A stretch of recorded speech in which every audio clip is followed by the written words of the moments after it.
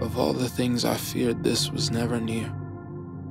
Love was never questioned because it always seemed clear, and with all the anxiety of coming back here, I never thought a veer would come from those held dear.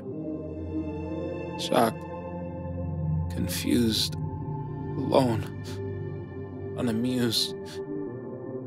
They say the ones closest can inflict the deepest bruise, and what do? In the midst of these truths, when a heart overused starts composing the blues.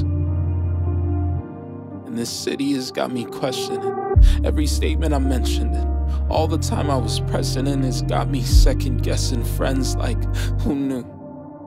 Who knew it'd be like this, like love, miss, like an Iscariot kiss, or this. No way to prepare, as words lacking care cease rhythm in the snare unfair. It's unfair. There's unspoken and overspoken. Both have left me broken, trying not to let it soak in, but these words were cloaked in emotion. A potion of false love and devotion, forging sensory repulsion, left jaded by the notion of love. What is it? What does it mean? What do you mean? Because I don't get it. What's love without commitment? Excuse my tone, but I love yous have left me dented, damaged, and cemented in a mindset dissented. Hearts aren't meant to be rented. Hearts aren't meant to be rented. Love packs up, moves in, stays through thick and thin, weathers storms like kin, stands strong in tension. But we're now in a predicament, 'cause words heard are now sickening, feel wasted, fickle, and heartbreaking in the dissonance.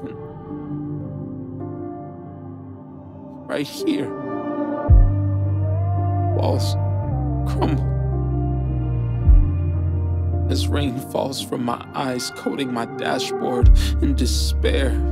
Broken from the change and the distance and the letdowns and the friendships that were once so significant, and now simply feel like failures.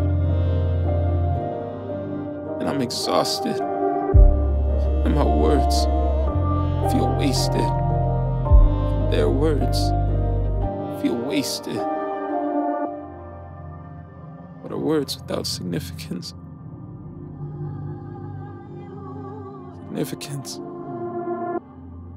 Sinkholes swallowing hearts of those of us foolish enough to believe them. I'm trying to move on, but I can't stop the bleeding. Is there any more hope left to believe in? Broken foundations, and I can't stop the bleeding. Please, just stop the bleeding. Trevor, I think you really need to go out and find, some new people, knowing that everybody that you meet isn't going to be your closest friend or your best friend.